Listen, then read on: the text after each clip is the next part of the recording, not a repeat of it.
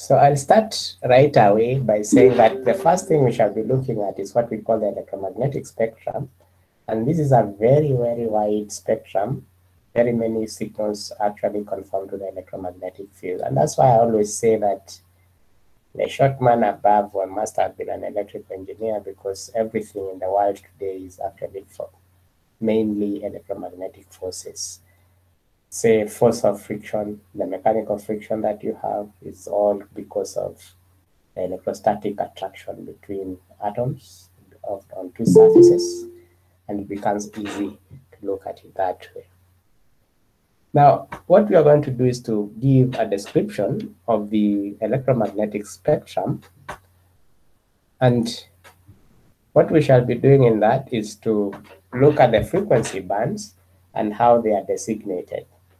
Usually in the world, there is an international telecommunication union which deals with the designation of the electromagnetic field lines for communication, and we also have other bodies which deal with standards in the electrotechnical fields, such as IEC, or the International Electrotechnical Commission, and the IEEE, which is the Institute of Electrical and Electronic Engineers, which is a conglomeration or an association of electrical engineers.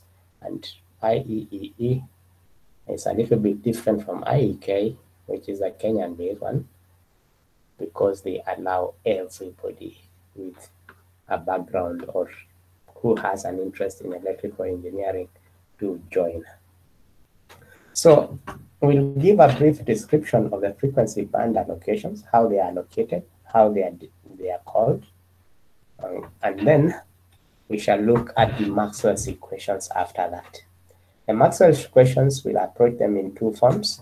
One, we shall look at the microscopic form, or the macroscopic form, which includes the integrals.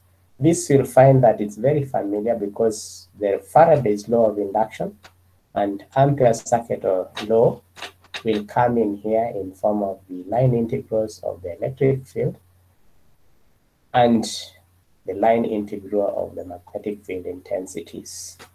Then we shall show, using vector theorems such as Stokes' theorem and the divergence theorem, we shall reduce those equations into the microscopic form. These are point functions, that is, the electric and magnetic field intensities must conform or must satisfy these equations at a point in the region or space of interest.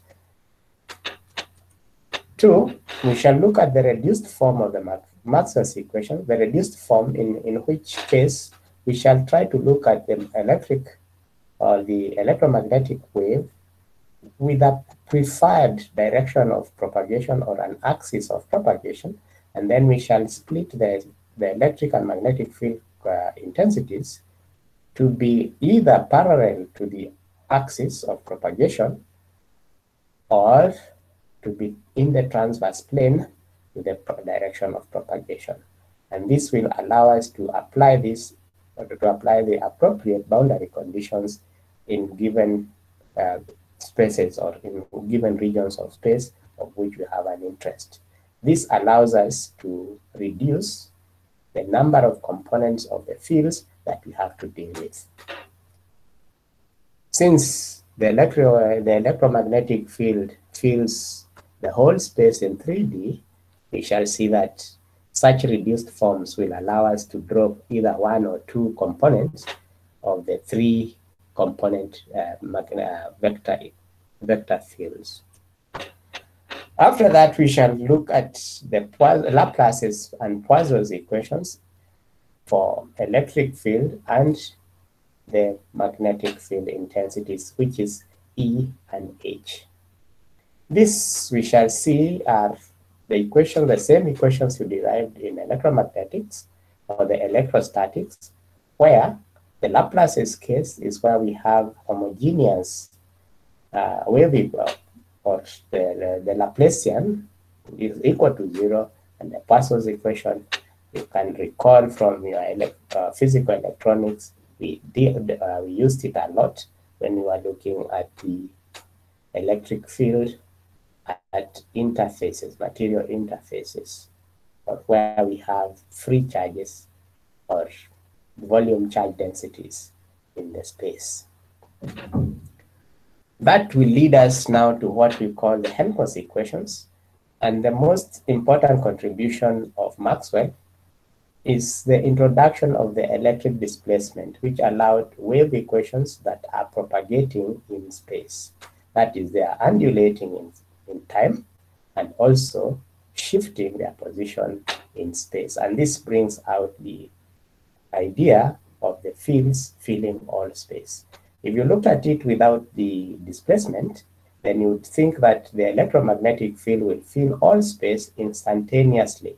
But because of the time dependent or the finite time required for the field to propagate from the source to a given point in space, we shall see that we'll have retardation, whatever concepts or retardation effects. Then we shall look at simple solutions of the Helmholtz equations or wave equations, and we shall look at this in different coordinate systems. One of them being the easiest, which is the rectangular coordinates, in which we have the basis vectors x cap, y cap, and z cap. Then we shall look at the cylindrical coordinates, especially when you have round wires, like say, for example, those of us will be dealing with electrical wiring in house buildings or communication wires and so forth. Most of them are usually round. And therefore, you find that if we were to use the x cap, y cap, and z cap in that kind of space, then we shall see that the basis vectors will also have a spatial derivative when we apply them to the Maxwell's equations. And therefore, it's usually much more important to have a coordinate system that is polar in the transverse plane, and we have an axial direction, of which we shall conventionally assume the axis or the cylinder will be, or the cylindrical space will be oriented along the z-axis of the Cartesian field, so that the circular walls will be about in the transverse plane, which is xy. Then we shall look at the spherical coordinates. The spherical coordinate system is usually important when we have point sources. Say, for example, a balloon of charge that is varying in time will send out waves into space. The best example is actually how the waves leave, or the heat waves that leave the sun, or the light that is leaving the sun, is coming to us. To analyze this, it's usually much more important to look at it in spherical coordinates, because the source can be treated as a point source that is radiating or sending out waves in all directions in space. And therefore it will look like a ball, so to speak, and the surface wave arrives at the point of interest. So these spherical coordinate systems are going to be important. Cylindrical and coordinate systems are going to introduce new mathematical concepts that you may not have met before, and this is usually a cause of anxiety for many of us, but we shall show that many of these can be reduced to just simple total differential equations in a given direction. Then, from there, we shall look at what we call the potential theory and the retarded potentials. Usually, when you are dealing with electromagnetic fields, we are dealing with vector quantities. E is a three-dimensional vector. H is a three-dimensional vector as well. And when we put them in the Helmholtz equations, we shall have the fields, the components of these fields must satisfy Helmholtz equations in all directions, so to speak. Okay? But when we look at it in terms of the potential theory, a potential is usually a scalar function. And therefore, all we need is only one equation. And then we can derive the fields with simple differentiation. I don't know about you, but my experience is that it's much more easier to do a differentiation and to do an integration. So when we are solving a field problem from the Maxwell's equations, all we are saying is that we are going to be integrating. And usually this would be a volume integral. And therefore it's much more difficult to fathom. But when we look at a potential, we'll just solve one problem, a volume integral of one volume. Then we determine the potential. And then from the potential, we shall show how we can get the fields or derive the fields from that potential in terms of a simple spatial differentiation. The retarded potentials is such that what we said is that, say for example, how many minutes do we have to wait for a light wave generated at the sun to arrive at the surface of Earth? Can one of you tell me? Or tell us, so to speak? Whoever with a first finger to the unmute can unmute and answer.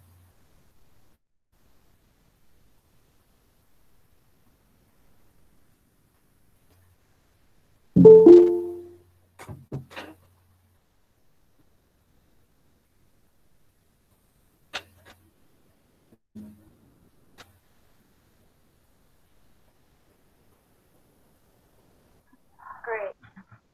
Got a whole hour. It takes 2 hours. The sun is about maybe 150,000, not even 150,000, it's about 150 mega kilometers away from us, so to speak. It's 1.5 times 10 to the 8, I think, kilometers from here. And therefore, if you look at the speed of light in vacuum, which is about 300 megameters per second, then it will take about 8.33 seconds or minutes rather to arrive at Earth. And therefore the sun can go out now, but we'll only know about these 8 minutes later. Okay? This is what we call retardation. Many times, even when you are dealing with digital circuits in third year, you always said that you just switch on the system and you should get your output instantaneously. The same thing happens with the light bulb in your house. It takes the electric wave generated at the station, say Kindaruma, or maybe it has been switched on at a carrier substation, for it to come to Nairobi. It will take time. But usually the time that it takes is so little that we rarely notice it. But what we are saying is that when we start dealing with electromagnetic fields, we shall appreciate that it takes time. Even when you think, before you can do anything, that thought must be taken to the motor muscles from the brain, and before your finger can move. Even the short man up there, when he was saying let there be light, it took him a few seconds for the light to come on, isn't it? So we shall look at that, and this is just in the basis of reviewing. And then we shall look at a few solutions of how to solve electrodynamic problems, and these are called numerical solutions. We may not get time to do this, but numerical solutions are very important, especially now that the world is going digital, and we shall show how we can use the computer to solve most of the problems that we have. Say, for example, we can use backward differences for differential equations, or we can use those trapezoidal rules that you have met before for solving problems or solving integral problems. Now, in this particular course, we shall confine wave propagation in regions of space that don't have any boundaries. We shall assume that the boundaries are very far away, and we shall be very far away from the source of those waves themselves, such that source effects and boundary effects can be ignored. And we shall just be looking at wave behavior at in that kind of region. So we shall first of all start with what we call perfect dielectric media. And perfect dielectric media, it means that they are linear. That is, if I double the electric field, the effect will be double. If I have it, the effect will be a half. Then the medium itself will be the same everywhere. Will have the same properties. That is homogeneous. There's no place that will have a different characteristics than another. Then another one is what we call isotropic. That means regardless of which direction I face, the electromagnetic field will experience the same effect or the same impedances or effects from the medium itself. That is what we call a perfect medium. And one thing is that it does not lose, or there will be no attenuation of the wave. Once we launch it, it will continue in its, both in magnitude and speed in that particular medium. So such kind of media, we call them linear, homogeneous, and isotropic media, and lossless. And this will be described as a perfect or a simple medium. Then we shall go and now start, because that is boring, because practice shows that everything, there will always be losses. And therefore, we shall look at what losses can mean to the electromagnetic field wave propagation in the medium. And therefore, we shall look at what we call the lossy dielectric media. And therefore, if you see the way we have written it, they will be of infinite extent. That is, the boundaries are very, very far, and the sources are very, very far from where the observer is situated, the one who is experiencing the electromagnetic wave in that medium. Such kind of media will be called unbounded or boundless media. Now, then we shall see that in reality, we'll always have some kind of boundaries where a medium changes from one to another. Say, for example, if I have a region that is filled with air, and then another part of the region, I fill it now with copper, so to speak. That is, the observer can move. So we can move very far away from the boundary and deal with and analyze our field in that region. Then we can walk closer and closer to the boundary with another medium. How will the wave that we see, how will it behave when it approaches the boundaries? This is an important kind of thing, because many of us have been using mirrors. And those mirrors that we use to put on our makeup or to shave our beards, they are all media, and we are using wave reflection or an electromagnetic wave reflection to see our images in those kind of materials. So we are going to understand this in an electrical way rather than the way we followed it with optics, where you are just following rays. Now we shall solve the fields that must be excited in the surface of the silver coating in a mirror, a glass mirror, so to speak. Here, the electromagnetic field, of course, is in form of light, what we call light all the time. Yeah, you can always, we shall show that when we get closer and closer to the source, many of the waves will start to take on some kind of, differences. What we are saying is that if we were riding with the wave, we shall see that if the wave was a cosine and we are moving with a cosine, we shall not see that change of the cosine, but our phase will be changing from over time or over the space. And if the phase is constant and the fields are always in a planar kind of direction, then we call those plane waves. If their amplitude is not changing, then it will be called uniform plane waves. So constant plane wave, constant phase wave, whatever planes will be moving at constant speed along the field. So this uniform plane waves is how we are going to explain or to describe our wave itself. If the wave was a spherical wave, then it would have constant phase surfaces that are spherical. If it's cylindrical, it will have cylindrical constant phase whatever surfaces, which we shall call wave fronts. Then we shall look at two things. We know that the speed of light is supposed to be constant, and it's given by c, which is 3 × 10⁸ meters per second approximately in vacuum.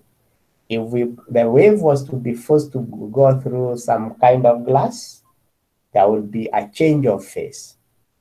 But that is only if we are looking at the perfect medium, that the medium is not lossy and it's linear and homogeneous.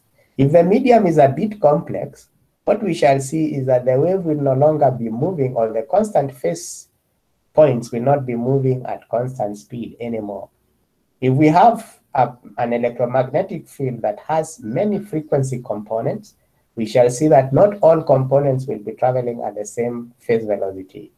And therefore, we shall see that the whole group of frequencies that we have will be moving at a group, at a given average velocity, which we shall call the group velocity. The way I like looking at it is by looking at, a group of marathoners. Say, for example, the standard marathon, like the Nairobi Standard Marathon, where you have, say, for example, a group of people, maybe 1 million, chasing the million at the end of the race. We all start at the start line at the same time, but some of us in the group will be traveling fast, so they finish the race in 2 hours. Some of us will be finishing in the afternoon or later in the evening.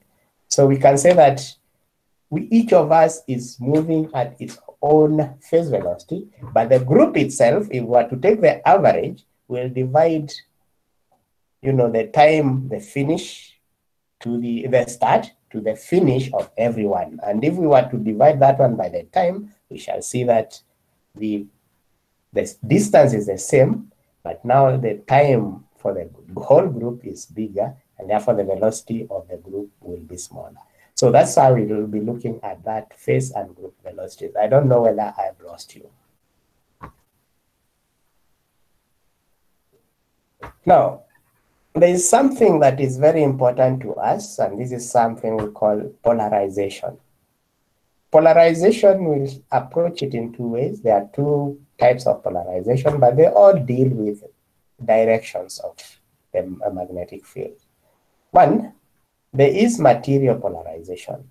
That is, if we were to apply an electric field to a molecule, we are going to have the negative electron charge going away from the positive side, or trying to climb up the direction of the electric field, and there will be a displacement of the charge centers of negative charge and the positive nuclear charge.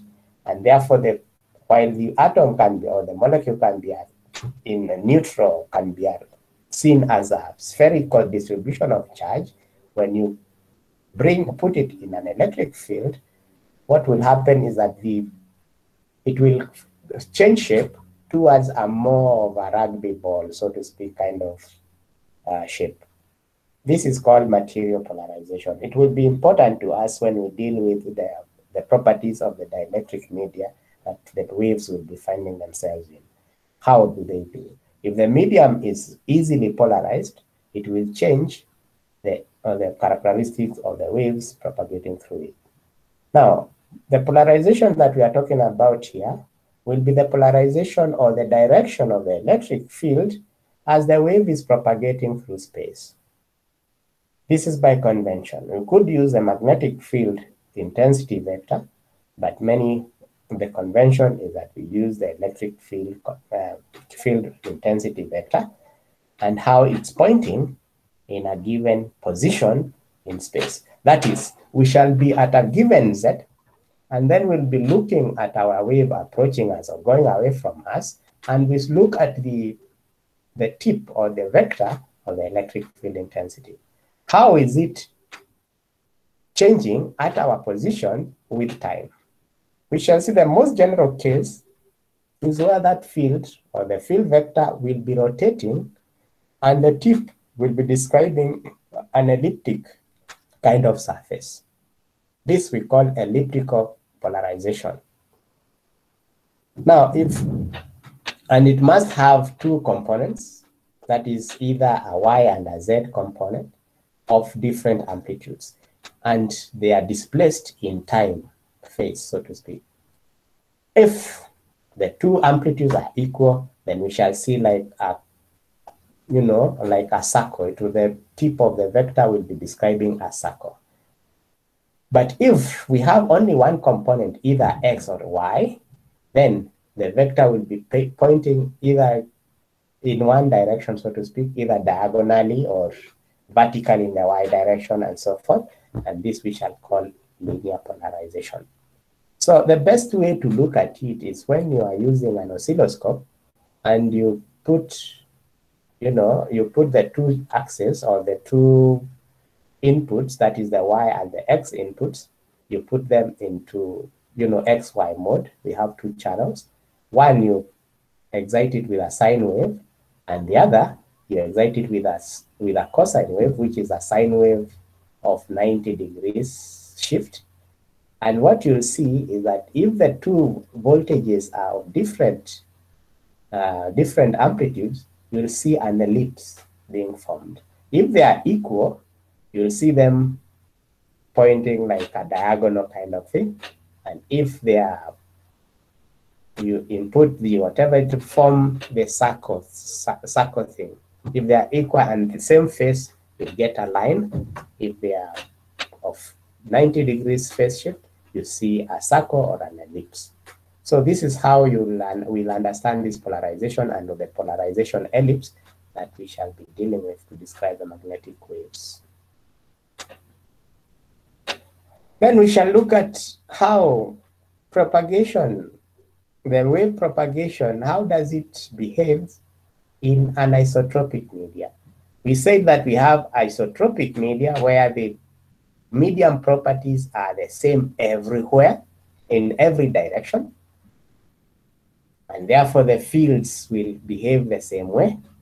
And now we are talking about a medium in which the properties depend on the direction in which we are looking at it.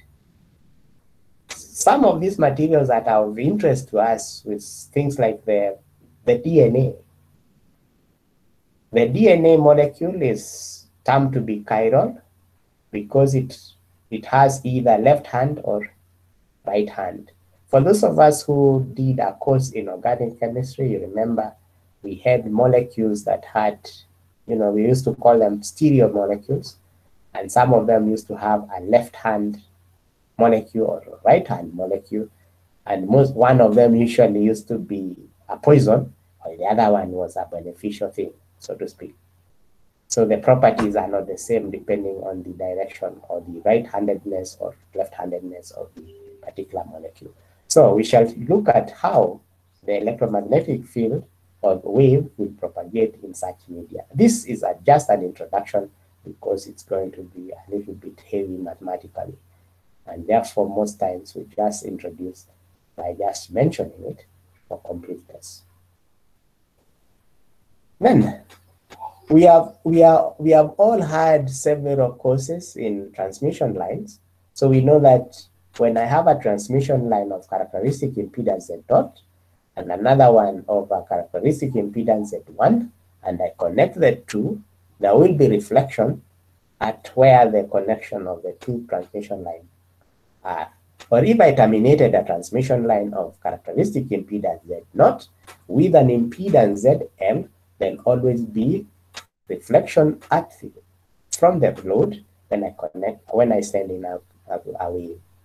And it will only, the reflections are going to be zero only if ZL is equal to Z0, which you call a matched line. Now we shall show that even our media, the boundaries of two media which are boundless, so that we have one half plane is filled with one medium and the other half plane is filled with another one, and we are looking at the boundary at Z equal to 0. We can also use the transmission line model that you are familiar with to analyze that problem. That is, we shall model our media boundary in terms of the transmission line, and we shall see that the equations that you derived for the transmission line are the same equations that we derive for the fields or for the unbounded media. The only thing that will change is that now for the characteristic impedance of the line, we shall have what we call the intrinsic impedance of the medium itself. Say, for example, vacuum has a characteristic impedance or an intrinsic impedance of about 377 ohms, so to speak. Okay. So this is what we have said, is that we shall look at what we call the wave impedance or the intrinsic wave impedance concept. And then we shall look at what we call diffraction. We'll see that when we look at reflection, we can have specular reflection, where the angle of reflection is equal to the angle of refraction, or the angle of incidence is the same as the angle of reflection. Now, in some cases, even for sound, you find that the wave, instead of following that simple rule, we see a bending, that is, you are out of the line of sight of the source, but you can still see the source because the light wave went around the bend. Such kind of propagation cannot be explained in terms of reflection. And therefore, we say that the wave has been diffracted. And therefore, we shall look at two forms of diffraction theories. One, Fresnel's diffraction, which is valid very close to the source, okay, when the object is very close to the source, and Fraunhofer diffraction, which occurs very far away from the source. So it's just a matter of the distances, the relative distances between the source and the object, which is causing the diffraction. That is the difference of the two of them. Yeah. So once we look at that, we shall have two theories. One is called the geometric theory of diffraction. This is using rays. Scattering is just when you have, you shine, say, light on a surface, and then the light is reflected in all different directions. Okay, we say that the light has been scattered, and such kind of reflection is called non-specular. A mirror is a specular reflection device. But when you look at the walls, if you want to reduce the glare that you see, otherwise you will be seeing your images everywhere. You want the walls to be diffuse, that is to diffuse the light all over, such that there's no particular direction the light is reflected. So it fills the whole room. This is an important thing, especially for those of us who go into the lighting industry, how to reduce glare in living spaces or in office spaces and so forth. Then we shall look at what we call the gaseous insulating materials. That is, how can we stop electricity or electrical power from leaking out from the areas that we have, or how can we separate two surfaces or two conducting surfaces, removing short circuits and the likes. And therefore, for us to understand this, we need to know how does electromagnetic field interact with matter. So this is what we were talking about, the electric properties of materials. So we shall then look at, once we have understood how they interact, we shall look at how the gaseous insulators, such as air or sulfur hexafluoride, which you'll be meeting, especially when you're dealing with power systems and transformers, how do they break down? Can I just apply as high a voltage as I want between the electrodes of the transformer? Can I, supply power at any given voltage?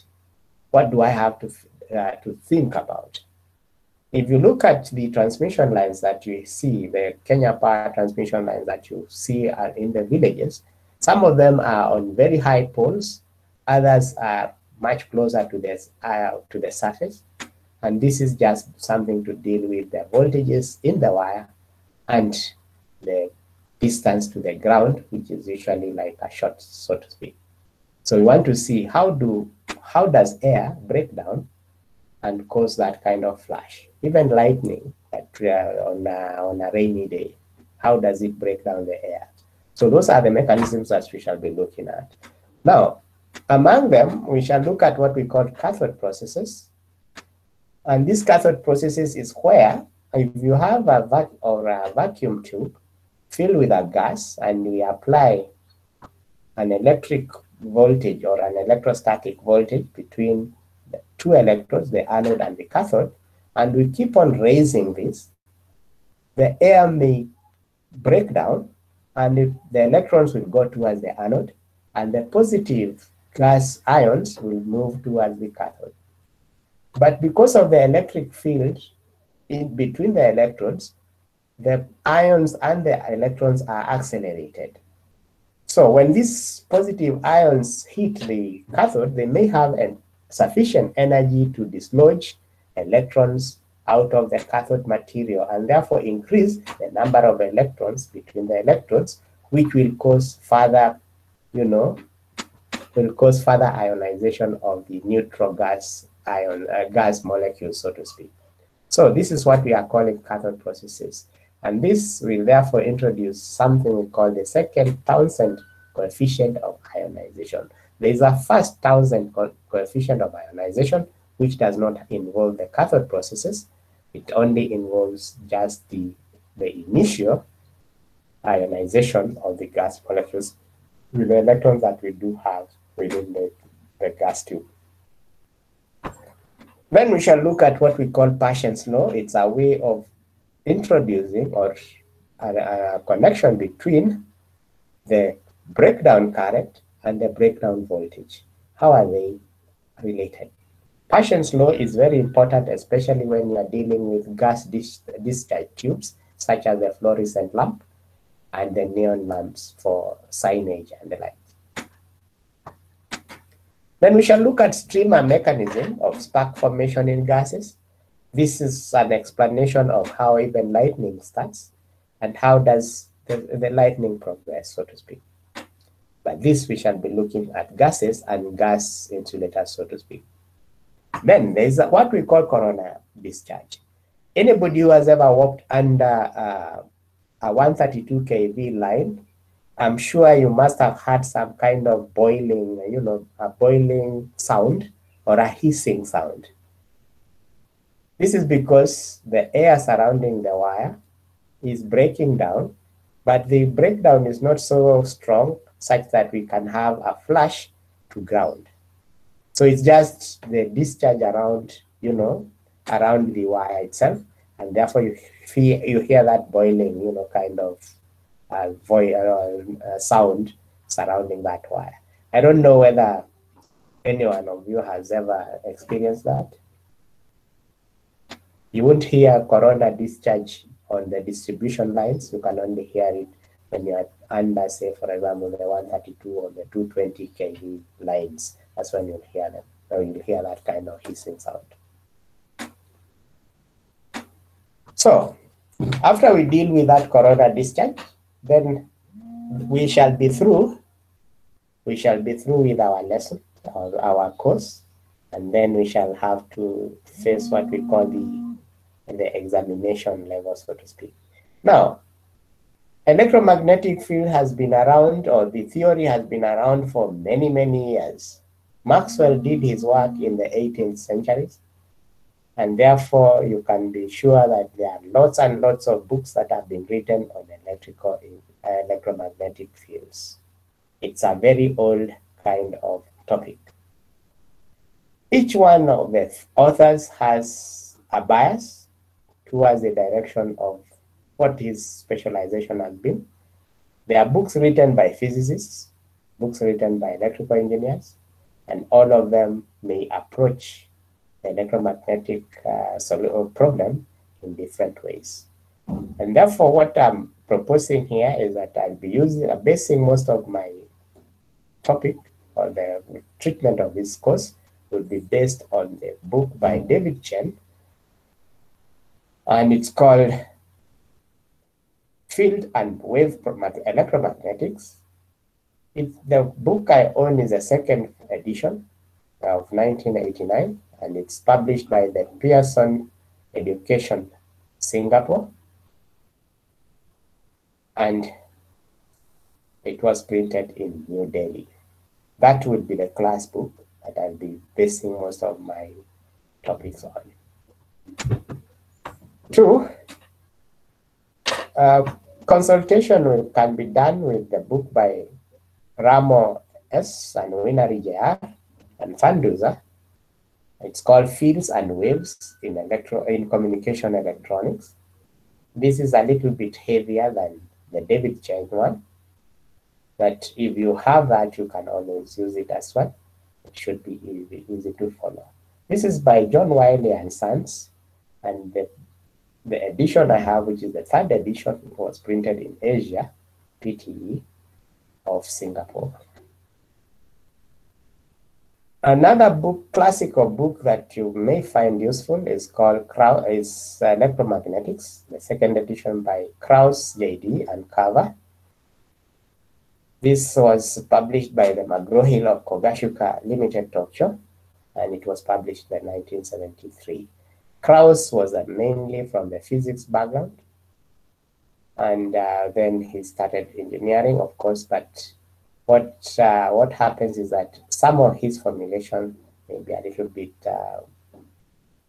confusing if we just follow the David Chen one. But the only difference is that Krauss uses weird kind of symbols, those Greek symbols, and everyone has learned to hate because of difficulties in reproducing them by hand.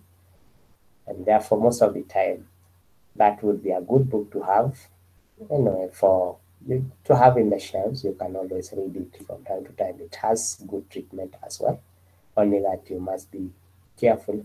It's a little bit more difficult than the Chen one. Now, like I said, electrodynamics is a topic that is studied using vectors. And therefore, we are going to be meeting a lot of vector calculus, divergence, the curl of vector fields, and so forth. These are going to come to us.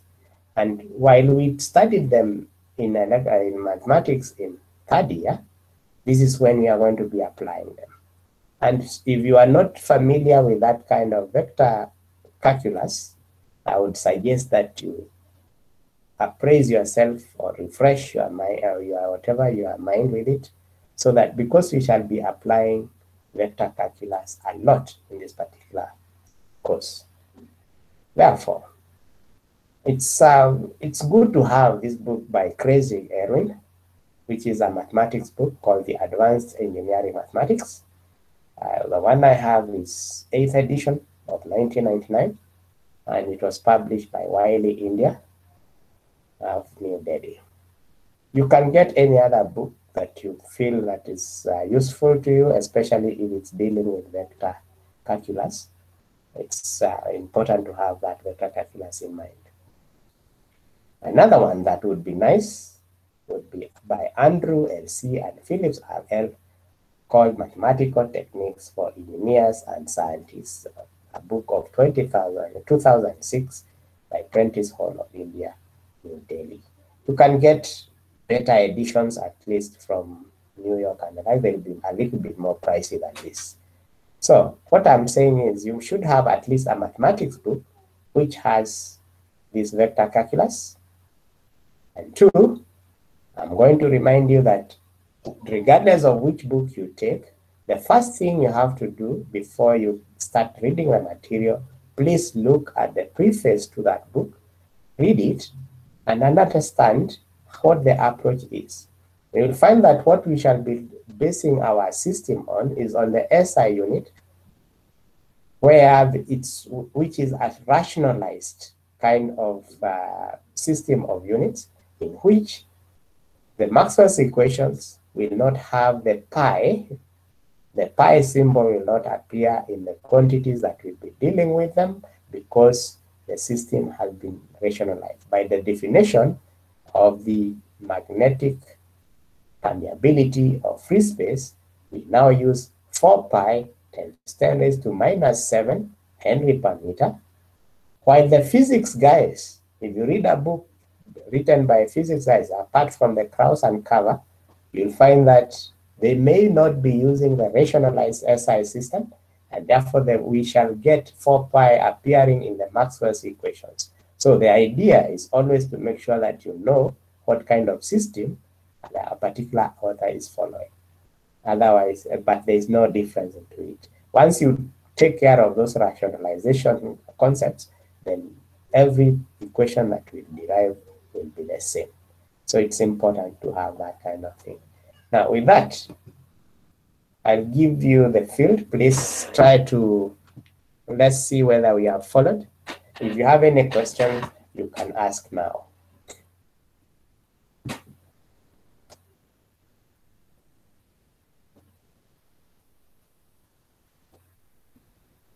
Any questions?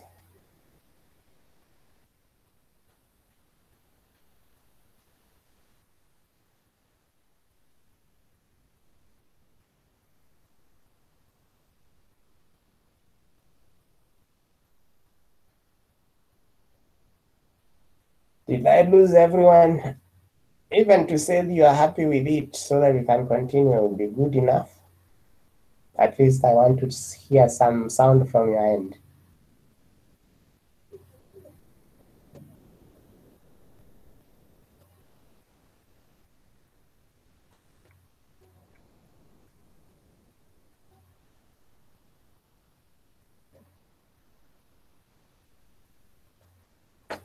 Am I all alone?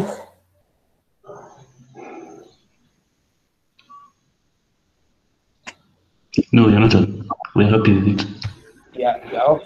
So I can give you a 5-minute break, then we can look at the first topic of the day, because I think we are right in time. We can always go to the new one as well. So I'll give you a 5-minute break to try and stretch. Then I'll look at the first topic, which is the electromagnetic spectrum. And I'll share it now.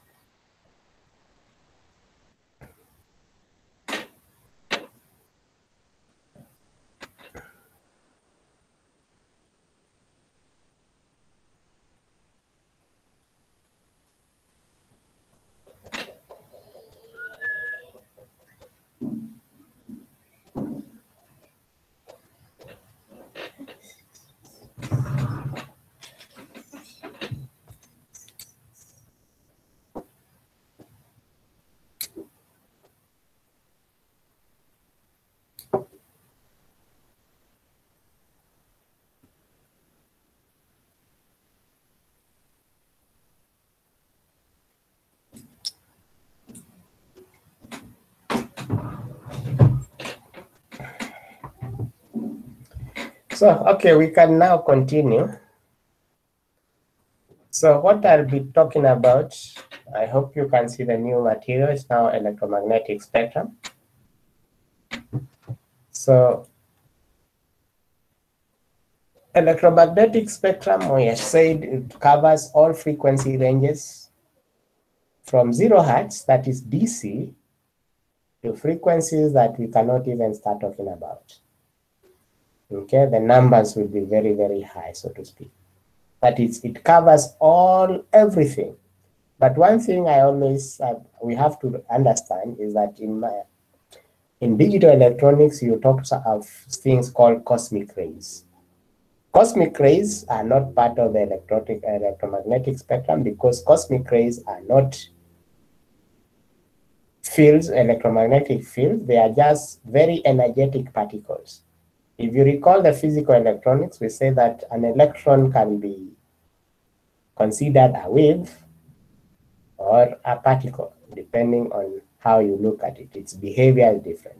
If you have very energetic particles, they also behave like waves, and that's why we usually have what we call cosmic rays. Cosmic rays are usually alpha particles or helium ions, and beta particles or electrons, which have been accelerated to very, very high speeds by the process in which they are formed, such as the explosion of stars and galaxies and so forth. Another thing we know is gamma rays are actually electromagnetic rays, as well as the X-rays. And these are very energetic waves. And these ones, instead of talking about their frequencies, we shall be talking about their quantum energy or photon energy, so to speak.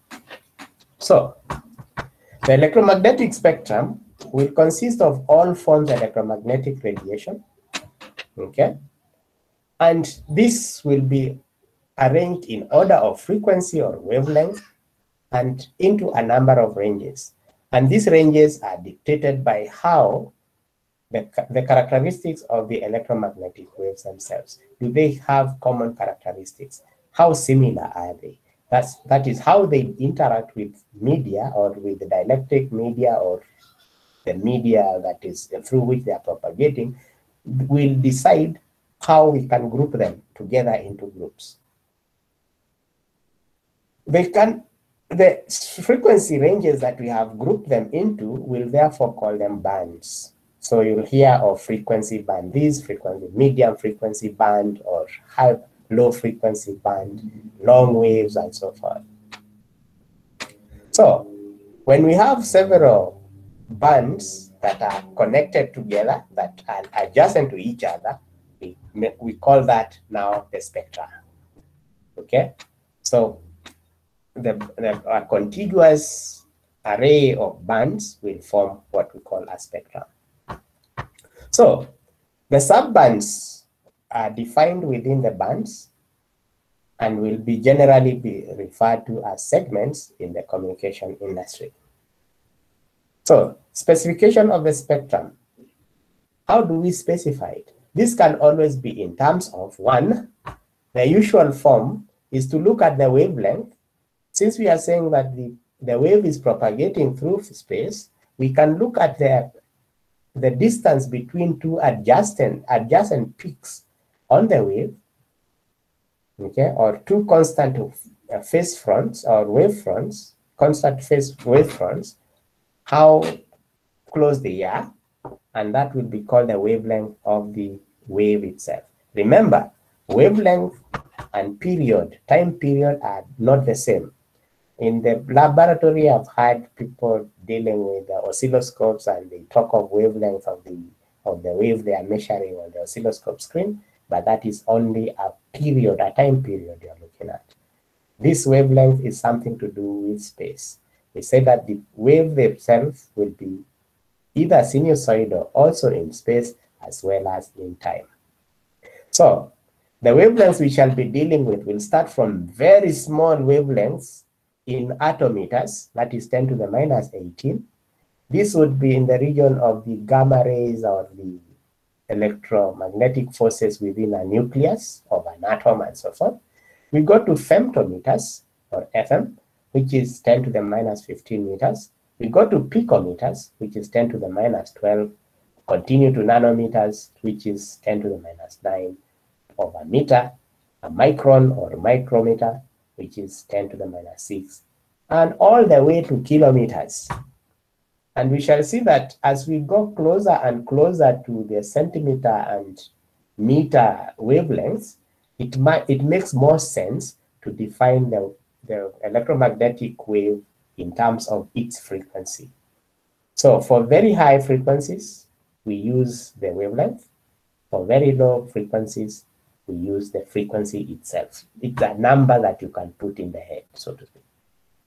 We shall see that even in attometers, instead of describing a wavelength of the wave, we shall use the quantum or the photon energy of the wave.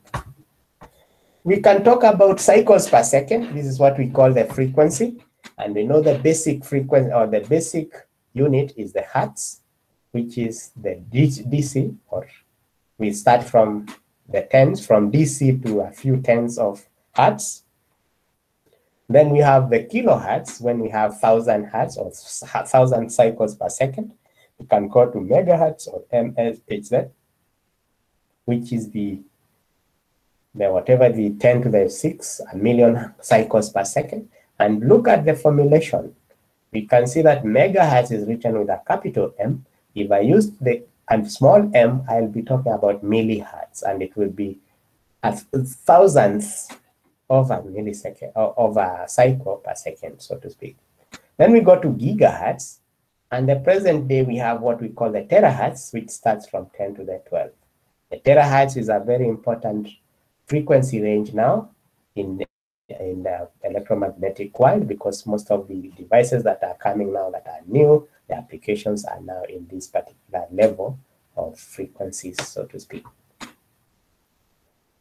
Now, if the frequency is very high, therefore its wavelength is very, very small, it's sometimes easier to define the electromagnetic wave in terms of the photon energy HF, and measured in electron volts. That is, we'll have HF divided by Q.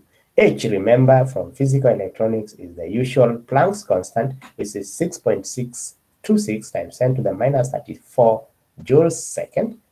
Okay, the frequency will be in hertz, and therefore what we get is 1 electron volt is equivalent to 241 terahertz. That is, a wave with a 1 electron volt photon energy has an equivalent frequency of 241 terahertz.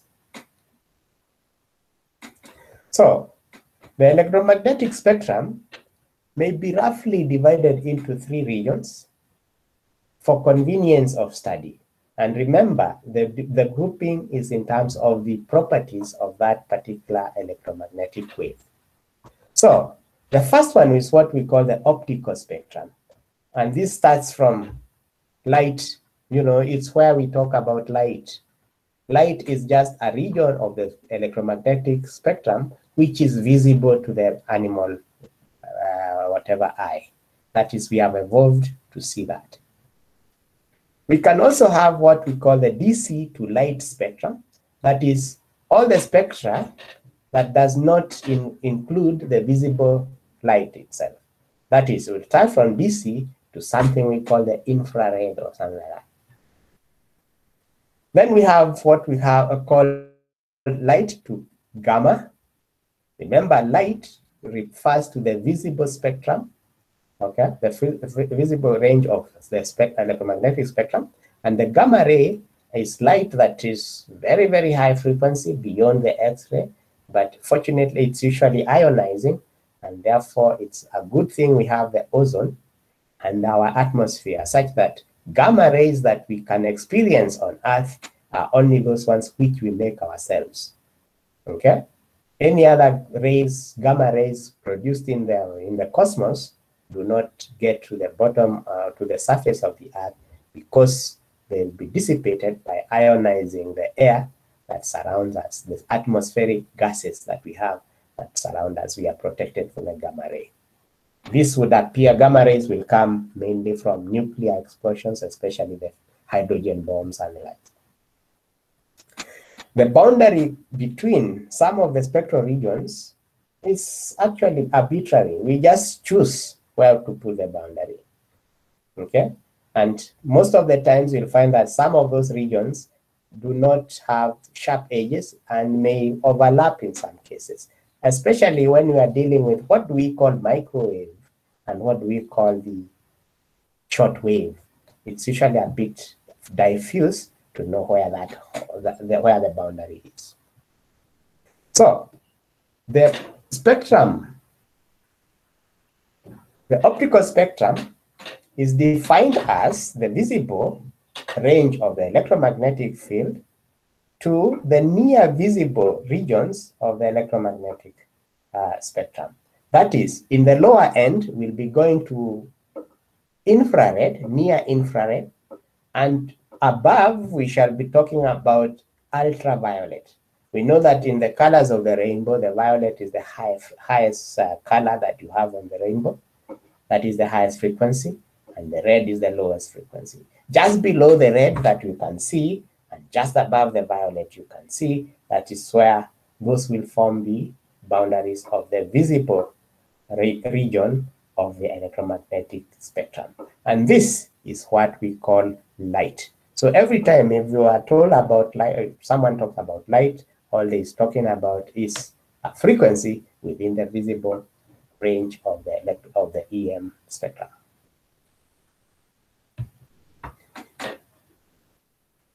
So the infrared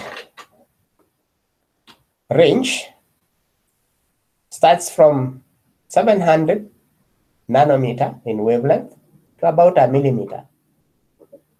Or we start from 429 terahertz in frequency down to 300 gigahertz. Okay?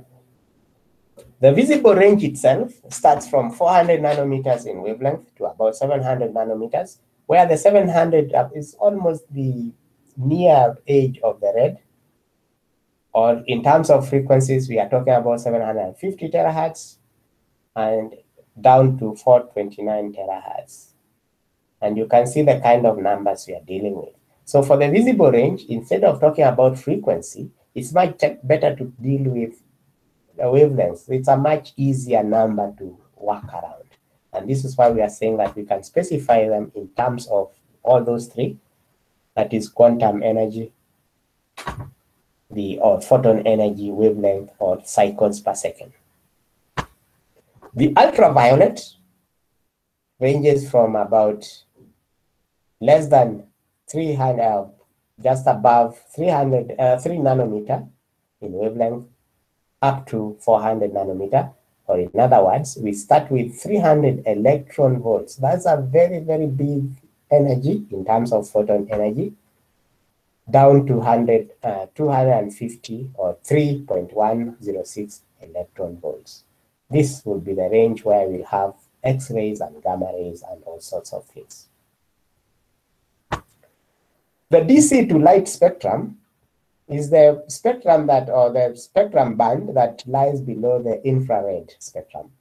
And this is subdivided into one, the microwave range, starting from about 300 megahertz, which is the bottom edge of the short wave, to about 300 gigahertz, where we saw that is the beginning of the optical range. These are the regions where we shall be dealing with, I'm sure all of us have heard and are excited about the 5G network. The 5G network will be working mainly in the microwave range, and we shall see that some of the microwave ranges will be called millimeter waves or centimeter waves, so to speak.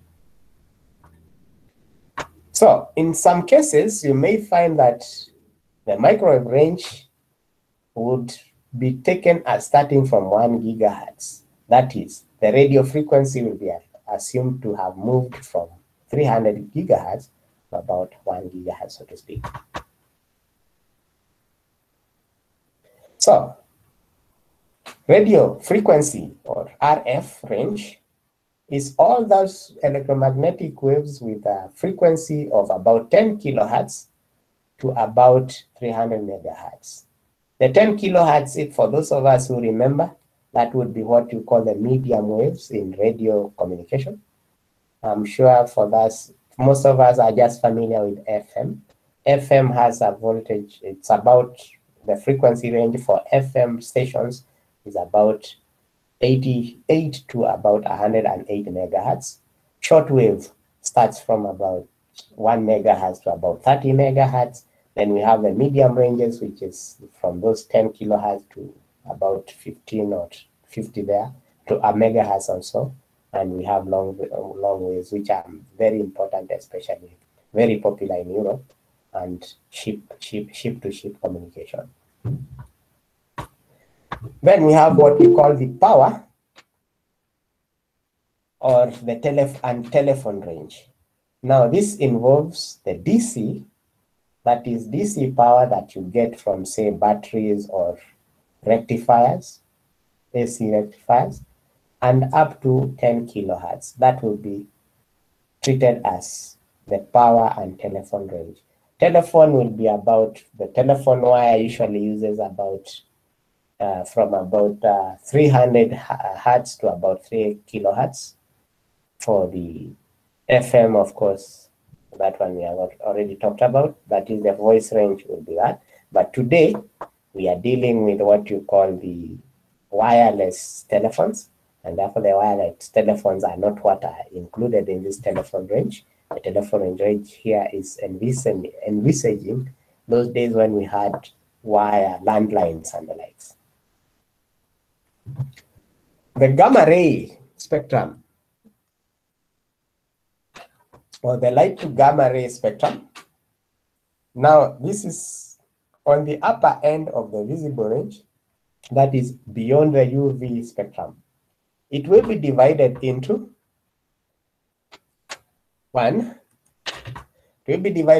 X-rays, and this now we are using the photon energy to describe, starting from about 300 electron volts to about 30 kilo electron volts, very high frequency, so to speak. Two, we have the gamma rays, which have energies beyond 30 kilo electron volts.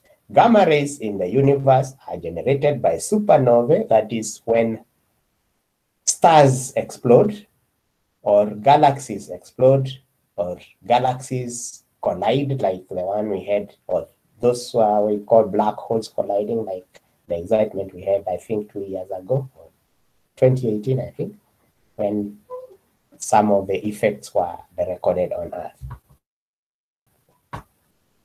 Now, like I said before, and I highlighted here in red, is that cosmic rays, which you studied when you are dealing with solid-state semiconductor memory devices, they are very detrimental to it because they make the devices lose memory, are just energetic particles. And therefore, they are not electromagnetic radiation, but particles behaving like waves. And like I said, from the physics, or the physicists who studied, they call them alpha particles. The alpha particles are simply helium ions, that is He with a single electron removed, and they are called the alpha particles. And they would call the beta particles being the negatively charged particles, which are just electrons, so to speak. So, most electronic systems will emit in the RF and microwave ranges. That is, your telephone is radiating all the time, is radiating some kind of energy. Most of this energy range will be in the RF or microwave range. That is the frequency they can produce. When you have rotary machinery, especially those ones which have commutators, say for like a DC motor with a brush, those carbon brushes, as they form the arc, as you make and make the contact, the energy that will be radiated or will be emitted from such kind of occurrences will usually be in the power and telephone range. That is from about DC to what we said about 10 kilohertz. Okay, and that's why most of the time you can hear the arcs as they form and release. Batteries and AC power rectifiers are the ways we generate DC. Of course, what a sharp person can say is that we also have what we have nowadays, which we call the PV panels or the photovoltaic panels, which are just silicon diodes exposed to light and therefore generating electricity by photo absorption of sun rays. So those will produce power in DC or DC power rather than electric power or AC power, so to speak. Now the frequency bands can be combined with, we can combine microwave and RF as well as telephone spectra and then divide them into now words that we may have met before, especially if we are reading a communications book. You'll hear people talk of extremely low frequency band or the ELF band, especially in shipping, navigation, and the likes. This, all we are saying is that we are dealing with electromagnetic waves that are of frequencies between 30 and 300 hertz. Then we have what we call the voice frequency or VF band. That is from 300 hertz to about 3 kilohertz. We know that the human being is able to hear sounds from about 10 hertz to about 20 kilohertz. That is if you are still young and adulterated by the sounds or that you get from matatus, especially those Rongai matatus, which play music at very high volumes, and your ears have therefore hardened. You can hear from about 10 to 20 kilohertz. So, but the voice frequency we are dealing with is because you only need a very small frequency band for you to understand what I'm saying. Okay, I don't have to produce 10 hertz for you to hear me. If you can get, your ear is such that it starts from about 300 hertz to about 3 kilohertz, you are able to understand what that person is saying. Now, if you increase that bandwidth, the only thing you are doing is now that you can now tell a little bit more detail. Now you can get even sound quality, and therefore you can tell different people from speaking at the same time. But as far as communication is concerned, we can always transmit every information that you are saying within that band, 300 to 3 kilohertz. This was used so that we can have, we can improve the efficiency of the propagation of the sound over the wire. Now, very low frequency or VLF band. This is from about 3 kilohertz to about 30 kilohertz.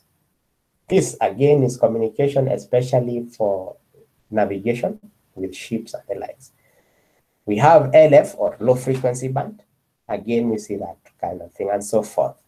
At the higher end, we have what we call ultra high frequency, UHF, you must have heard about it.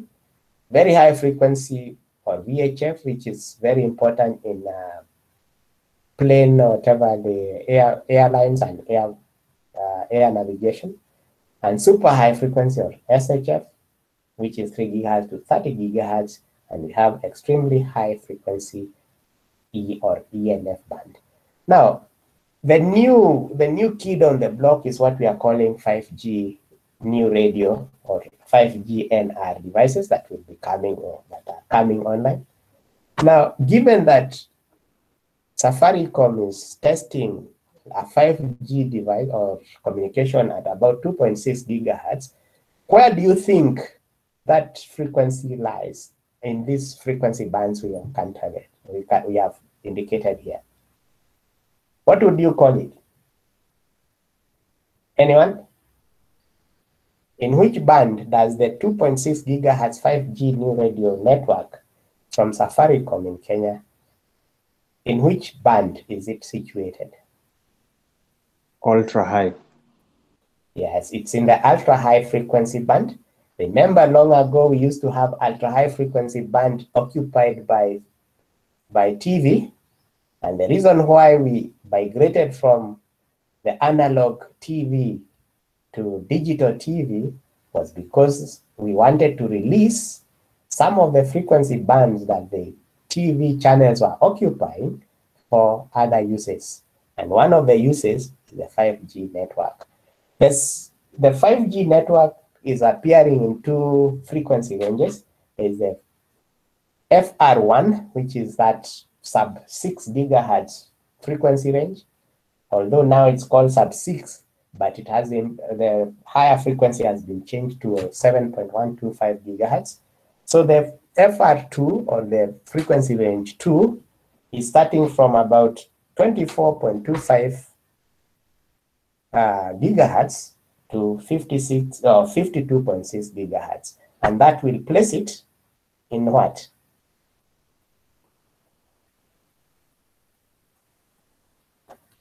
Where does that fall into?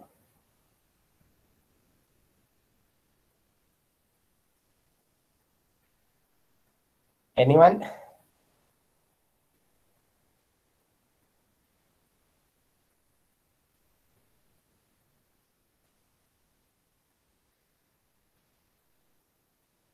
Extremely high frequency. Well, it will traverse both the super high frequency, starting from 24.25 gigahertz, and then it will go into the extremely high frequency, which is because of the 52.6 gigahertz. So that's what we are saying, that we can span over the bands.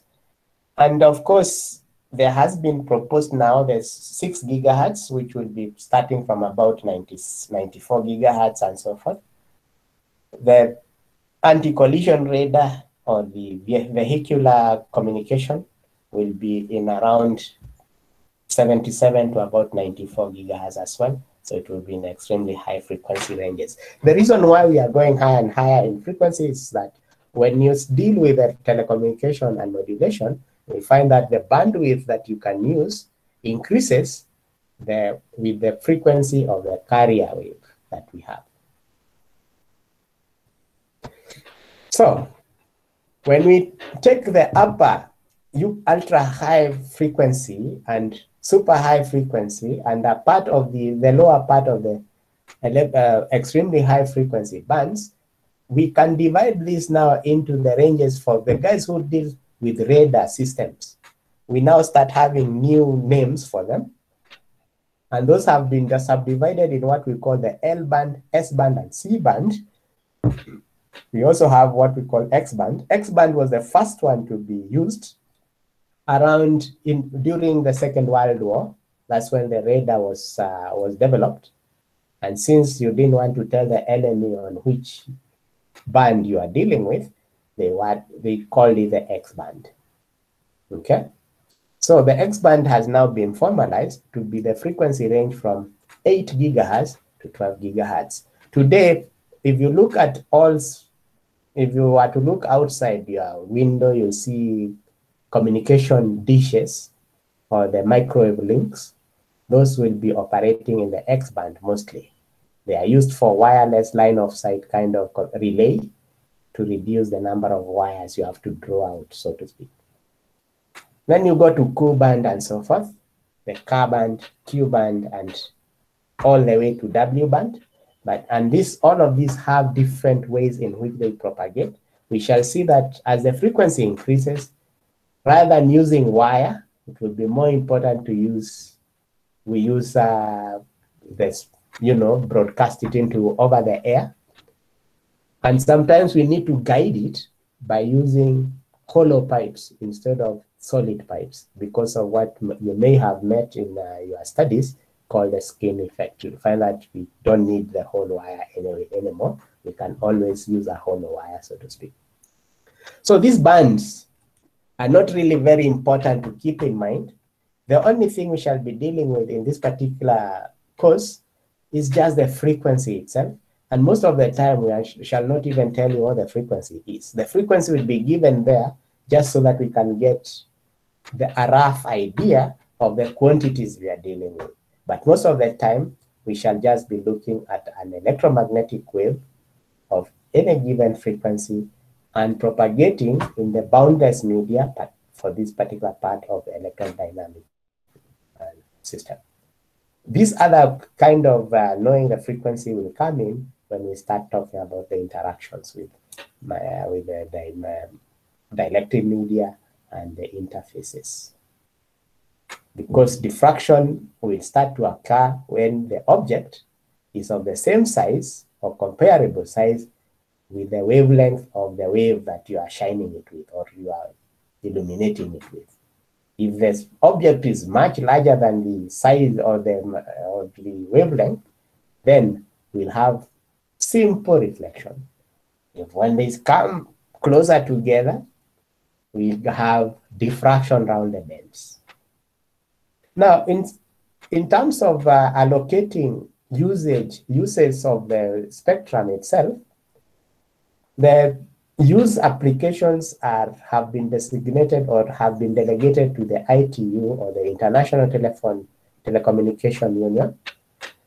And this has designated certain bands and reserved them for certain uses. These are called the industrial, scientific, and medical applications, or what you just call them the ISM bands. ISM bands are not licensed. Anyone can use them. But if you use it, you have to put up with the interference that you would get from the uses from industrial, scientific, and medical applications. For example, around 13 megahertz, that is in an ISM band that is used in the industry, especially the semiconductor industry, of which for us is very, it's of interest. It's used for induction heating. When you are purifying, say, for example, semiconductors after, you start from silicon dioxide, you reduce it to silicon, and then you want to refine that silicon and to make the crystal to become as one crystal as possible rather than a polycrystalline silicon. You want a monocrystal, okay, one crystal. So you will heat it in what you call the Skrolarsky kind of process. So you heat it with coils. That's what we call induction heating. Today, the induction heater is also coming into the house, okay, in terms of the induction, magnetic induction heater and the likes. Another band that is important is actually that of the 2.4 gigahertz, where at 2.45, we have the microwave oven that we have in the kitchens nowadays for heating. And also, there's one guy who decided that he wanted to use that, and that's what we call the Bluetooth. Bluetooth devices work around at a center frequency of about 2.5 gigahertz, which is well within the ISM band.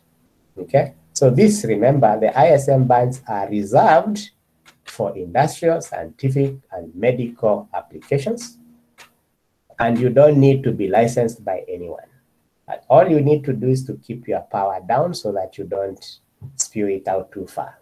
Okay, so you don't have to go to CAK to seek for a license to use that band when you start making your devices, say, for example, in the lab for practice and the likes.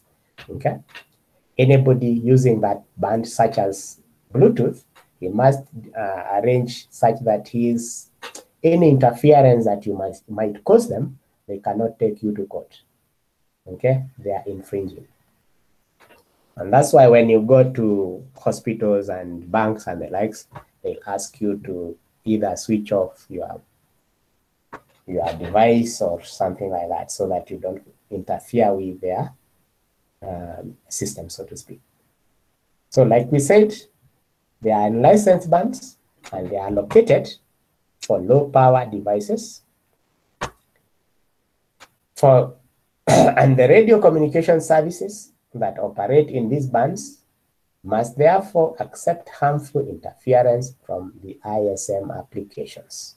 say you have pacemakers, you have those thermograms and the likes.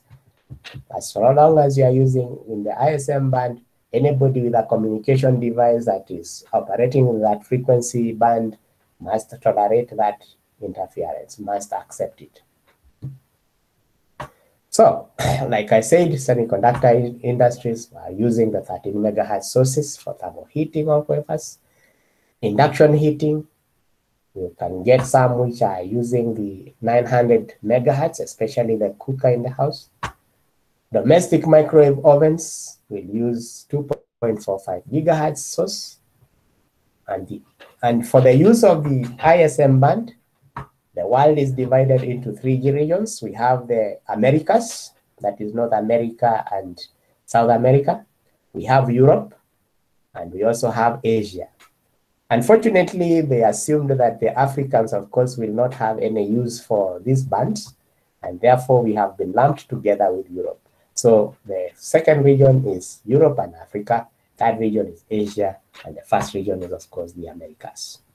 So region 1, I'm confusing myself. It's region 1 is Europe and Africa. Region 2 is North and South America, or what you call the Americas. And region 3 is Asia and Australia. Australia usually want to consider themselves Europeans rather than Asians for political reasons. But they are actually Asia, so to speak. And that's a diagram of the regions as they have been arranged.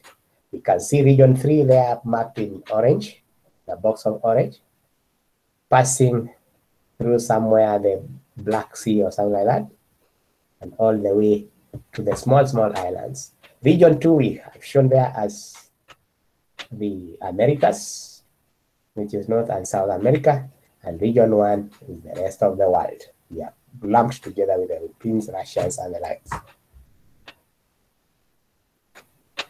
So in region 2, I've given bands in region 2 mainly. So these are the approximate bands that you would get, how they have been defined there. I'll try and get a definition for the region 1 so that we can have a feeling of where we are. And we can see, like I said, if you look at the 2400 to 2500 or 2.4 to 2.5 gigahertz, that's where the microwave oven is centered at 2.45. It's right at the center of the band. Bluetooth is around 2.44, whatever your gigahertz, to about 2.48 or something like that. It's within the band itself as well. The 24 to 24.125 gigahertz, I think that one is a mistake there. It goes a little bit higher. There, it was the first anti-collision radar for system for cars was centered at, because it makes the antenna small enough to be fitted in a small space. This is where life used to be. They used to use this for that, but this anti-collision radar has been moved up towards the 77 gigahertz and so forth because of the interference. So that brings us to the end of that particular part, and I'm open for any question.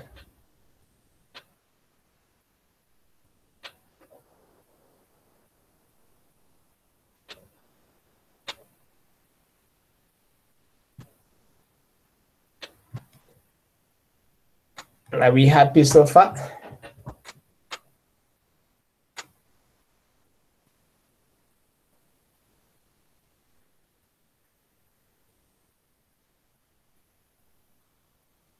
So I'll assume that you are okay. So I'll just try to introduce you. Yeah, hi, hello, karaoke. Yeah, we are happy. We are okay. So you've seen this part. This first part is just an LIFI. What is that? Light. There's someone who is asking about LIFI. You are dealing with the light, isn't it? Yeah, you are dealing with a light communication. Therefore, you are dealing with optical fiber or optical or radio over optical fiber or radio, kind of communication. And because you are talking about light, remember what you are dealing with. You are in the optical range, so to speak. Okay. Usually, the main ones. Say, for example, the TV remote control device uses around I think 980 nanometer kind of wavelength. So that one is not really light, but you can see there are some which usually use the visible light to do the communication, such as, say, for example, things like laser pointers and the likes. Okay, you have seen those ones. So that cannot be called ISM. Most of the time, interference at very high frequencies is not so serious, so to speak. But there, you find that the higher the frequency, if you are going to radiate into free air, the closer you have to have the relays, because the wave attenuates very quickly. And today, when we are dealing with to reduce interference from different base stations, we have Safaricom, we have Airtel, we have everybody else. To try and stop interference between cells, we are going to higher and higher frequencies so that the coverage, you can reuse your frequencies as quickly as possible. Say, for example, if you had one big cell to cover Kenya, then it means you cannot use different frequencies for different, communications, because they'll all interfere. So what they have done is to split the field or the space into small cells, and therefore you use different antennas, and those ones which are farther apart from each other can reuse the frequencies, and therefore the frequencies you've been allocated, you can use them to cover the whole space, so to speak. So that's all I can say about the light. It's because of the new ways of dealing in the house, where you are using LED lights, and one of the bulbs or one of the diodes will not be producing light, but it will be used as a communication channel, so to speak, to try and cover your room, so to speak. So I'll now do this. I'll now start to present this, which is the new one, which is now the real meat of what it is we want to look at. And this is called the electrodynamics and insulation materials A. And now the topic that we shall be looking at is what we call a review of Maxwell's equations.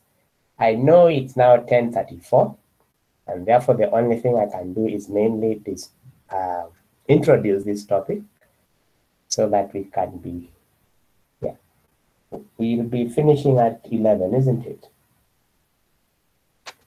So I'll just give an introduction of this new topic, then we can take it up from on Wednesday next. So, I'm sure you have met the Maxwell's equations. And the first one we are interested in is the Faraday's law of induction. And what he said is that if you have a time varying magnetic flux, then you can always measure an electric effect or a voltage around a given circuit, so to speak. So we consider an open surface depicted there as S. So we have a loop of wire, okay? Then we are passing an electric or a magnetic flux of flux density B, okay? Webers per meter square or Tesla, passing through that S. And therefore, if we were to measure along the boundary of that surface S, which we call C, then we'll be able to measure an electric field, which is volts per meter. This surface S is assumed to be stationary, and the only differences that is coming from the time differences are only coming from the time variation of the flux density B. That is, B is a function of time. So, what he said is that in statement, he said that the time rate of change of the magnetic flux psi through the open surface S is given by that value there, that d psi dt is the same as the integral or the derivative with respect to time of the total flux that is going through that S. We know that B may vary from one position to the other. That is, at the bottom of the surface, it may be different than at the center. So the B is not, we are not saying that it's uniform throughout the surface S. It may be varying in terms of value. So we'll integrate that flux density over that surface and get a total flux that is going through the surface S. Then we take the derivative. And this is what we are talking about. B will be the magnetic flux density. Now, the Faraday's law of induction is therefore stated as the negative time rate of change of magnetic flux psi threading or passing through an open surface S that is bounded by a closed curve or a closed curve path C must be equal to the total voltage measured around the closed surface. Remember, the volt is measured, it's defined as the work done per unit charge. The work done will be the magnetic force or the electric force per unit charge, which we call the electric field intensity E. Then, if we multiply that one by the charge, we'll get the work done and integrate it over the distance that we have there, which is the length of what we call the path length along the curve, will give us a work done on that, moving that charge. And therefore, it gives us that in mathematical terms is that the closed integral, line integral, that small circle you see on this, on the integral sign, means it's a closed, you start from point A and end up at point A. Okay, more like a snake biting the tip of its tail, and we go around it. We go around the circle. So that work done on one side, it gives us the total voltage because E is in volts per meter. We are multiplying it by the distance, and therefore we get volts. So the left-hand side is volts, and we are saying, according to Faraday's, it must be equal to the minus of the time rate of change of the total magnetic flux psi. Okay? That negative side means that the voltage increases as the flux decreases, so to speak, with time. So, and therefore, all those words that we used there in English have been reduced to a mathematical statement, which we are more conversant in English. This is called the macroscopic form of the Faraday's law of induction. And it's an important equation that we shall be meeting every time we talk about electrodynamics. So now we can show how we can reduce these to a point form that we started with. And this is given to us by a mathematical theorem, which says that the line integral of a vector field around a closed curve, it only gives us a measure of the circulation of the curve or the curve of the field in space. Say, for example, if you see a millipede and you poke it with a piece of grass, it closes itself quickly, it curls up. If you look at a leaf going down a river, you can see it rotating around. if you block your sink and fill it with water and remove the stopper, you will see the water circulate or going around in circles as it's going down the sink drain. And for those of us who are keen, the direction of circulation will be different when you are in the northern hemisphere, that is in Eldoret, or in the southern hemisphere, as we are in Nairobi. The circulation of the water in the sink will be in different directions. It won't be the same. Okay? So the curl or the circulation, when we take the line integral, that is around that circulation, the rates at which it is circulating, and then we take the line integral, then it will give us a measure of how that circulation is going around. Okay? So the mathematical statements that will allow us how to convert closed line integrals into surface integrals is called the Stokes theorem.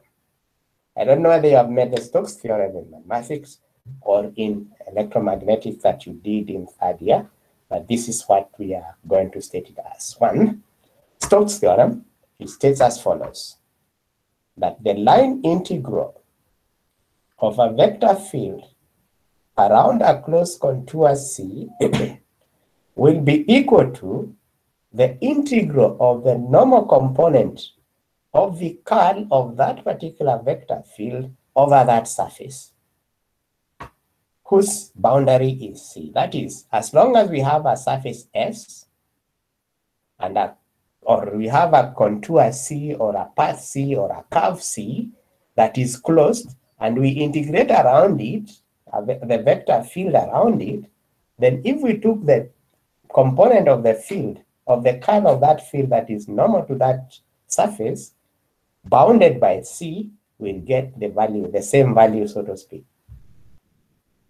So, in other words, the line integral, the closed line integral of the electric field intensity, E, is equal to the surface integral of the curl of E, that is del cross E, and we take the normal component because we know that the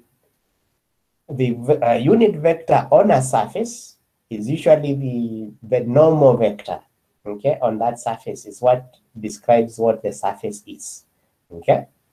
So we'll take the ds, that is that dot is the component of the curl of E that is parallel to the ds vector, okay, which is normal on the surface, and we say that that is equal to the minus of the d dt of b dot ds, as we saw in the Faraday's form.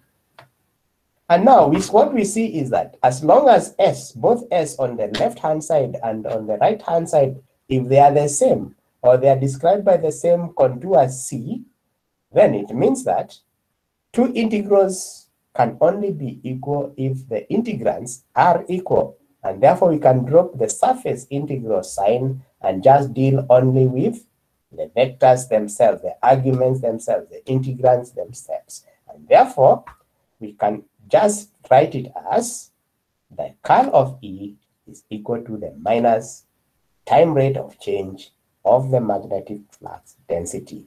This is a takeaway that we have to see. That is, we have left from the macroscopic form, that is the averaging, and now we have gone to the particular point in space that we are dealing with. So the curl of E is equal to the minus dB dt of that value there. This is described as the microscopic, okay, is the differential or the microscopic form of Faraday's law of induction. And that's the first Maxwell's equation that was formulated. And this, whenever we say that Faraday's law of induction, and we use the curl equation, remember we are just dealing with the Maxwell's equation, but we are dealing with Faraday's law of induction. Any question?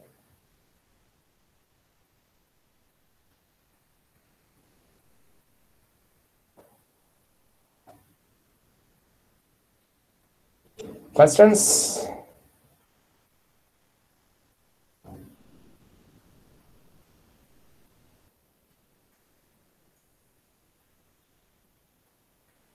So since we don't have any question, then I'll go to the circular circuit law.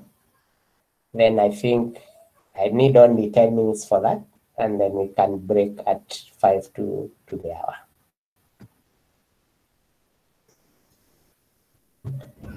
So now we can see that we have a time dependence in that Faraday's law. That is ddt of B can appear in several ways. That time variation can come in very many different ways. And these are what we enumerate in the following. 1, we can have that C is a rigid, that we form a circuit using a rigid pipe or a rigid rod of conductor, such that it's very difficult to deform its shape, so that the shape is going to be constant. It's going to be the same, doesn't change. Okay. Now we make sure that our rod, our C, is not moving. It's at one position in space, and it's hard, that is, it's rigid. It resists deformation, and therefore the surface that it's bounding must be independent of time. It will be the same at all times. And therefore, we can reduce Faraday's law of induction into the following form, where that the line integral of the electric field is equal to the total derivative of the magnetic flux density, okay, over that surface. And remember, S is now constant. That's why we are removing the S itself. Okay, the derivative of S with respect to time, how S is changing with time. Now, since it's constant, then it's not changing with time, and we can drop the partial derivatives. Now, we can define a quantity which we shall call Vtx, and we define it as that line integral of E over the curve. We'll call it the EMF induced in the circuit with C as its boundary. So, again, we recognize that the total flux threading the surface S is just simply the surface integral of B dot ds. Okay? The surface integral of the magnetic flux density will give us psi. And therefore, we can remove the integrals, and we have that form, that Vtx is equal to the minus of d psi dt. And this is a very familiar shape, or a familiar form of these particular equations. I'm sure you must have seen it. This, therefore, if you can recall the transformers that you dealt with in third year, I think, you had a transformer, and you are talking about the voltage of the transformer is equal to the turns ratios of multiplied by the di dt's of the primary and the secondary and so forth. And therefore, this equation, or Vtx, will be called the transformer. We'll call it the transformer EMF. Remember, transformer EMF appears where we have a rigid surface or a rigid circuit being threaded by a time-varying magnetic flux. Okay, we get the transformer EMF.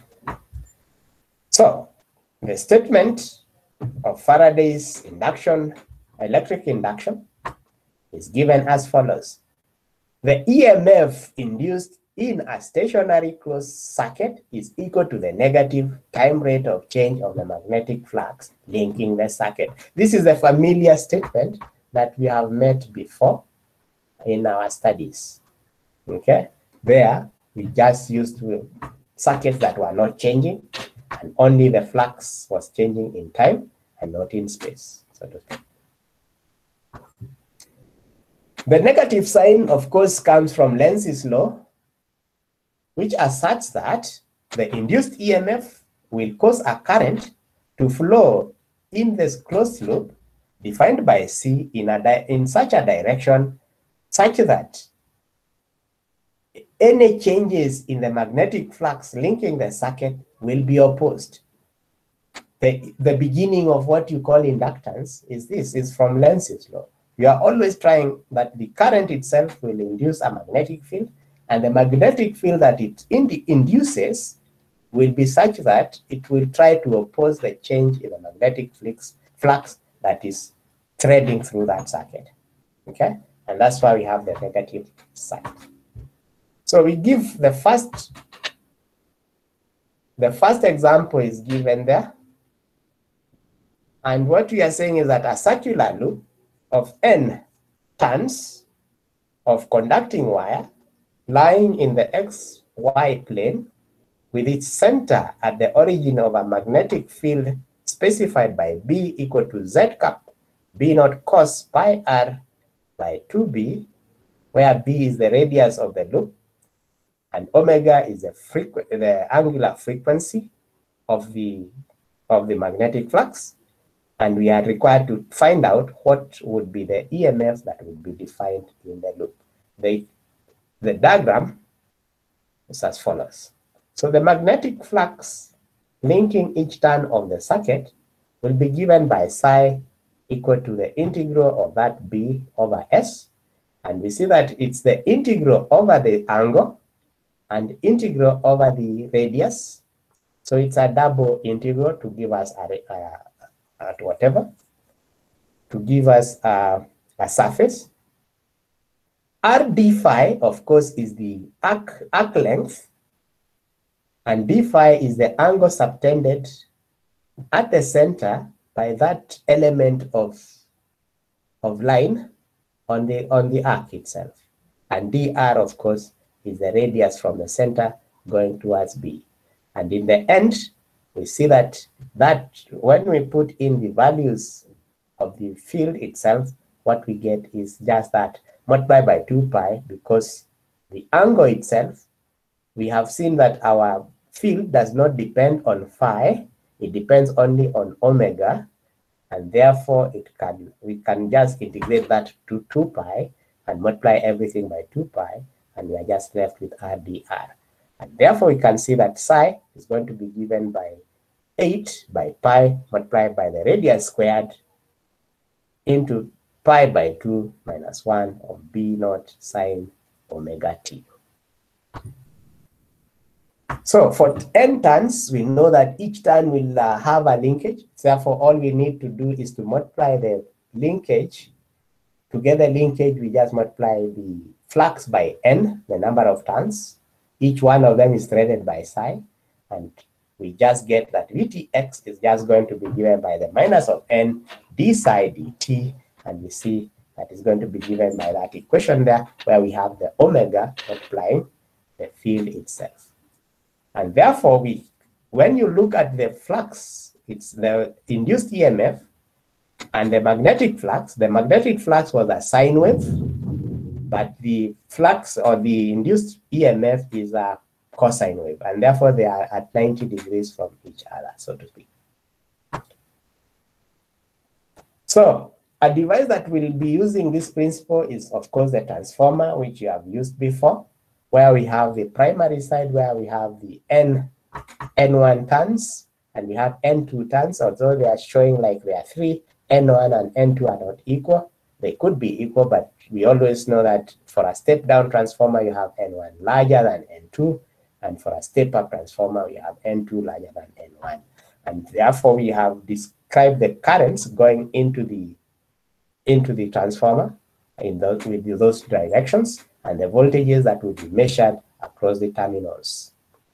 So, for the closed path traced by psi in the magnetic circuit, we can write that N1 multiplied by I1 minus N2 multiplied by I2 is equal to R psi, where R equal to 1 by mu S. Mu S is the permeability of the core, and S is the area, cross-section area of the core, and it's called the reluctance of the magnetic circuit. And therefore, when we do that, L is, of course, the length of the core, S is the cross-section of the core, And therefore, we can see that N1 minus N2, N1 multiplied by I1 is the current going through the turns, minus N2, I2 is equal to L by mu S and multiplied by psi. For an ideal transformer, the permeability is very high, it goes to infinity, and therefore that right-hand side goes to 0. And therefore, we can always say that the current I1 divided by the current I2 is the same as the turns ratio, that is N2 by N1. And this is something you have seen before. The one you call V1 over V2 equals to N2 over N1 over N2 and so forth in the transformer studies that you have come through. And therefore, we can write that V1 of t is equal to N1 d psi dt, and V2 is N2 d psi dt using the Faraday's law, okay, with the polarity given so that we get the correct sign of these voltages. And therefore, we can write that V1 by V2 is equal to N1 by N2. The resistance in the primary side, which we call the N1 side, we have Rp seen by the source, while pushing the current through the windings N1 is given by Rp equal to V1 by I1.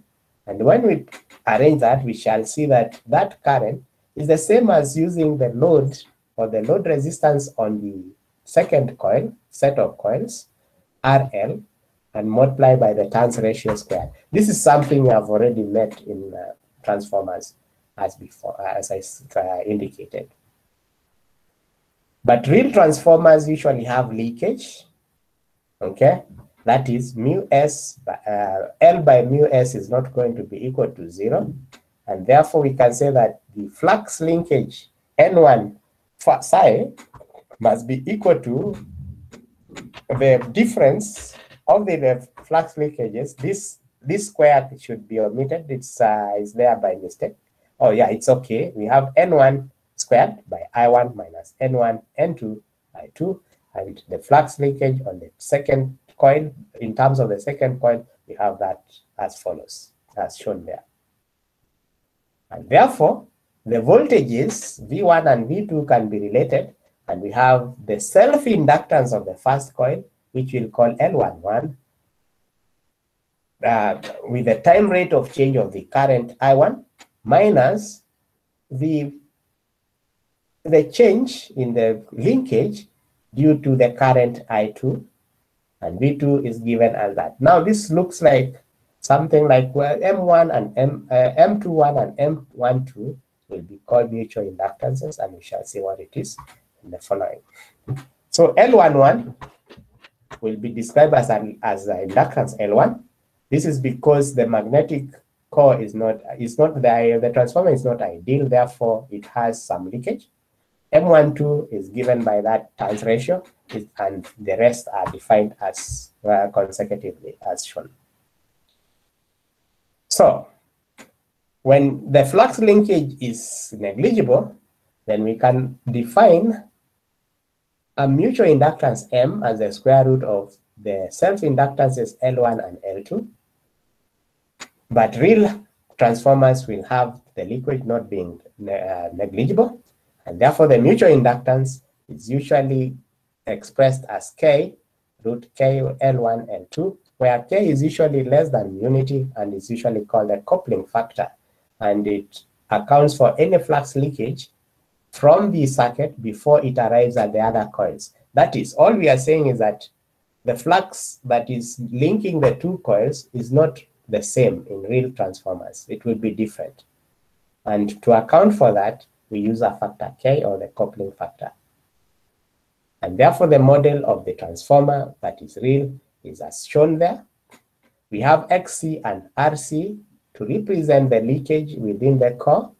XP, RP is the self-impedance that the current I1 would be seeing as it's being pushed by V1. RS, XS is the secondary impedance to the current I2 flowing. And N1 and N2, the one in box, is an ideal transformer for which the reluctance is infinite.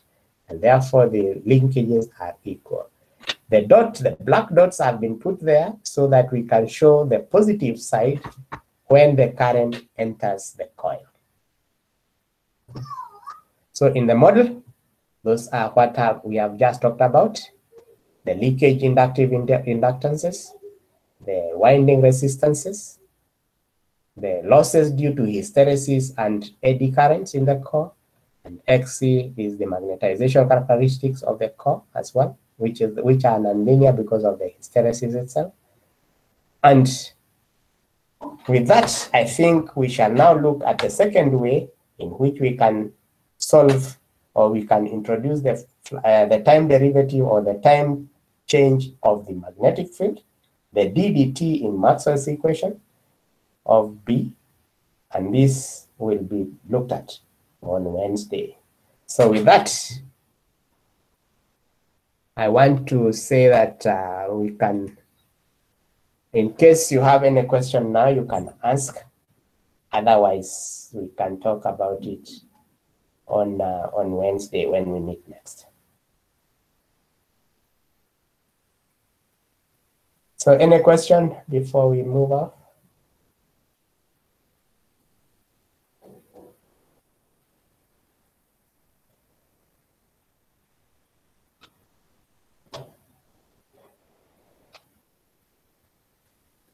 So do I assume that we are okay?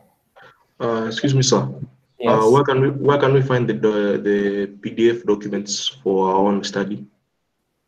The PDF documents I have, if you, not these particular ones, but you can always have class notes. You can get class notes in the e-learning portal. Okay. I'll try to send that. When this video is compiled, well, you know, it takes some time before it compiles. Maybe I'll send it to you after we log off. I'll send it through the class, the Google Class. Thank you.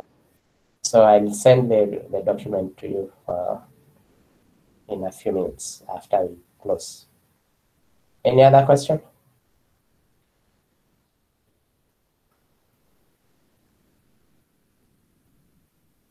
Anyone else?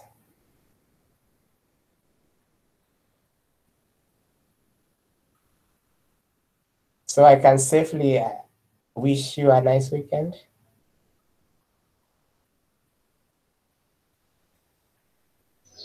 Yes.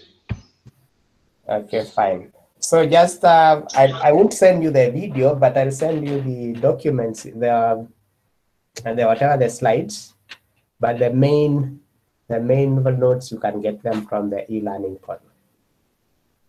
If you register yourself in that course on the e-learning portal, you can get access to the documents. So with that, then, have a nice weekend. Let's meet on Wednesday at 9. We shall continue from there.